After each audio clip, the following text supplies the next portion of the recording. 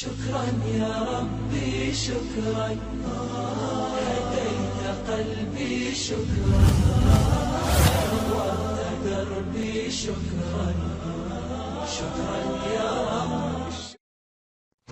ওয়ালাইকুম আসসালাম ওয়া রাহমাতুল্লাহি ওয়া বারাকাতুহু। বাংলাদেশ থেকে এক দিনী বোন আখি তিনি জানতে চেয়েছেন, হজ এবং ওমরার ক্ষেত্রে মহিলাদের মাথার চুল কর্তন করার বিধান কি, এবং কোনো মহিলা যদি হজ ওমরা শেষ করে মাথার চুল কর্তন না করে ভুলে যায়, তাহলে তার কি হজ কবুল হবে বা করণীয় কি? আলহামদুলিল্লাহ ওয়াসসালাতু ওয়াসসালামু আলা রাসূলিল্লাহ। সম্মানিত দিনী বোন, নারী পুরুষ সবার জন্য ওমরা শেষ করে অথবা হজ শেষ করে, বিশেষ করে তামাত্তু হজকারীগণ ওমরা শেষ করে আর হজের কার্যাদি শেষ করে 10 তারিখে জামরাতুল আকাবা অর্থাৎ বড় জামরার মধ্যে পাথর নিক্ষেপ করার পর যে চুল কর্তন করতে হয়, এটা একটি ওয়াজিবাতের অন্তর্ভুক্ত। এটা ওয়াজিব, অবশ্যই করতে হবে। কেউ যদি এটা পরিহার করে তাহলে তাকে একটা কোরবানি দিতে হয়।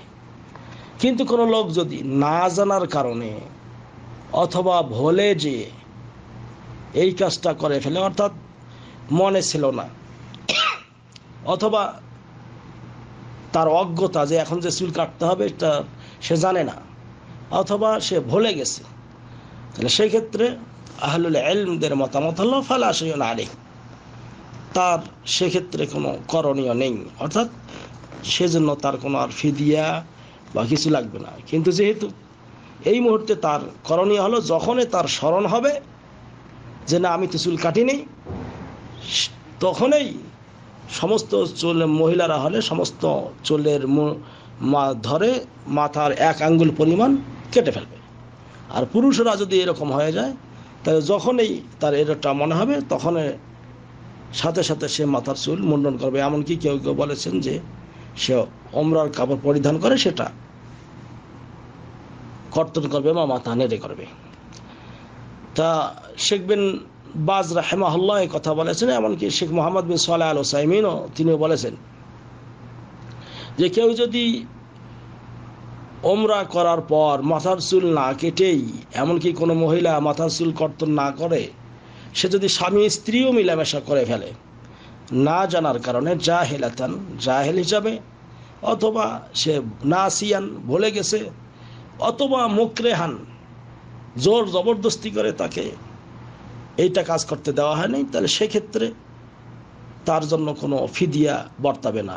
মজমু ফাতাওয়া ইবনে উসাইমিন 21 খণ্ডের 351 পৃষ্ঠায় এটা উল্লেখ করা হয়েছে।